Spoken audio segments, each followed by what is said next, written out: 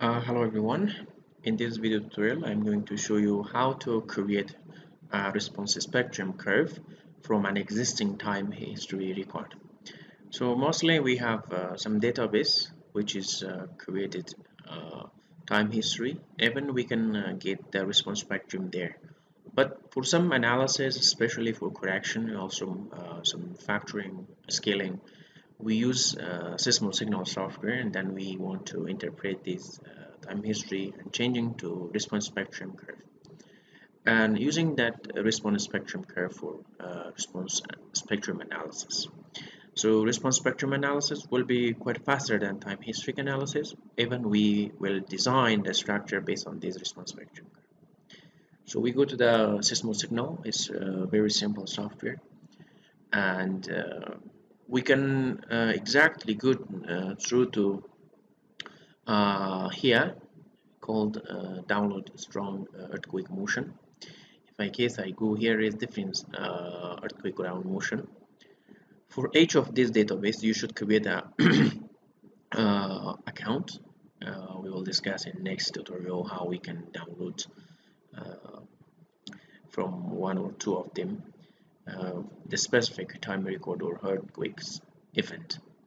So now we have already some files here. I'm going to call here uh,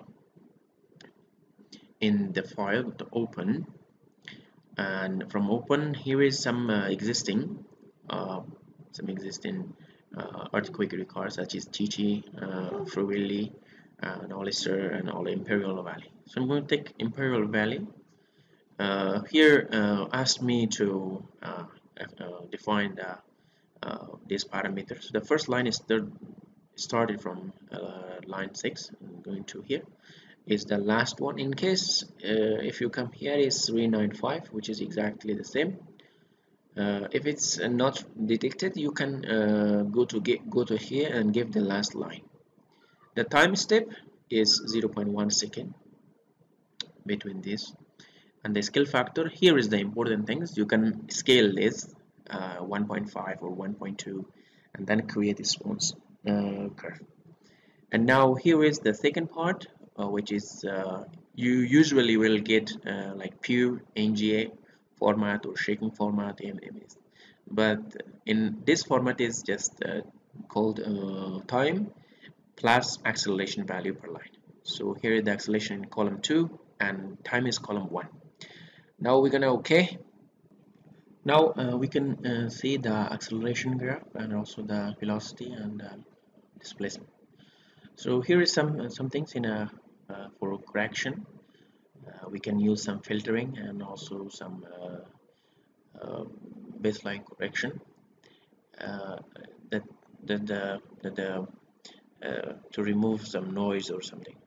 But this is not our part. Just we want to create the response spectrum. Here's go Fourier and power spectra, and we can see from the giving acceleration we created a Fourier amplitude via a frequency and also power amplitude. In some sort of analysis we need also to, such as the spectrum analysis, we need to use this Fourier amplitude as well. And we go to the elastic and inelastic response. Now here is the main part. We can assume the x is the displacement and y is response acceleration. Now in case if I want to consider the damping, I can create 1, 2 or 3. Let's the first one I want to 0, the second one is I want to 5, and the last one is I want to use 10. So based on this damping, you can create response spectrum. So this is the giving response spectrum based on the 0% damping, this one, and the second one, this one is 5% damping, and this is 10%. So then you can take this data and design your structure, as well as you can change, instead of period you can use frequency. Now We also can change the theme to different here.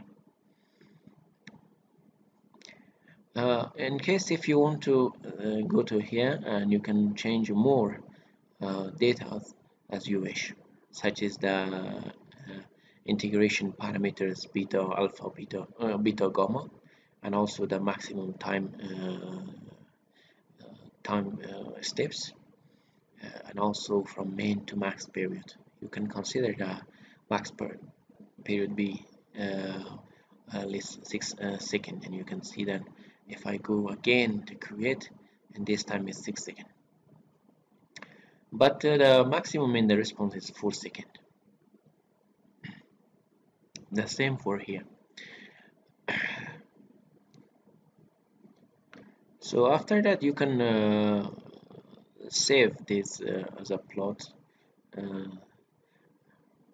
copy the chart, and you can copy this and conduct your analysis and also your research, as well as you can get this data for your research. So this is the end of the tutorial. If you have any question, please put in the comment and I will find time to answer you. See you next time.